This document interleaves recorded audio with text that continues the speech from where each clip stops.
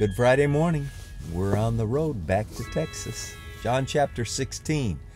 I still have many things to say to you, but you cannot bear them now.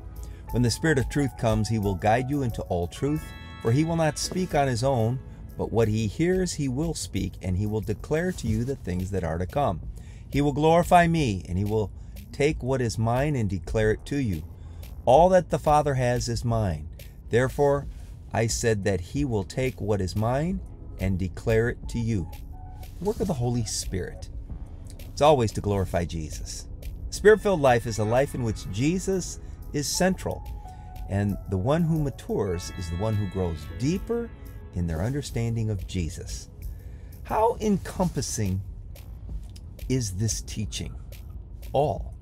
Jesus tells us all that the Father has is mine. Therefore, I said, he will take what is mine and declare it to you. So, does all include things that aren't spiritual? Is it right for a Christian to study secular subjects that have nothing to do with the Bible? Of course. Paul tells us in 1 Corinthians chapter 3 that all things are yours, and you are of Christ, and Christ is of God. And Paul, speaking of Jesus, tells us in Colossians, in him are hidden all the treasures of wisdom and knowledge. As you investigate any realm of knowledge or science, if you do so in reliance upon the indwelling of the Holy Spirit and Jesus' teaching in your life, he's going to open the truth about that to you. George Washington Carver was born a slave. He managed to get an education as a scientist. He said that the hunger of his heart was to discover the secrets of the universe. But God said to him, George, that's too big for you. I've got something more your size.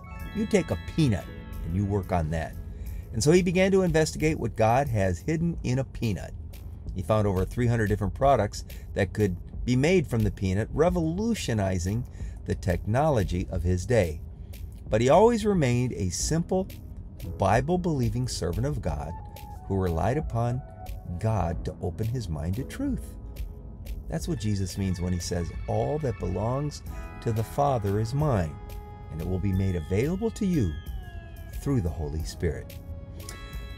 Lord, thank you that you would share with me all that the Father has. Teach me to listen to what your Spirit is saying to me through your word and whatever knowledge you would have me to learn from. Holy Spirit, help me to learn to think like Jesus, that I may better comprehend my world. I pray in Jesus' name, amen. God bless you. See you tomorrow.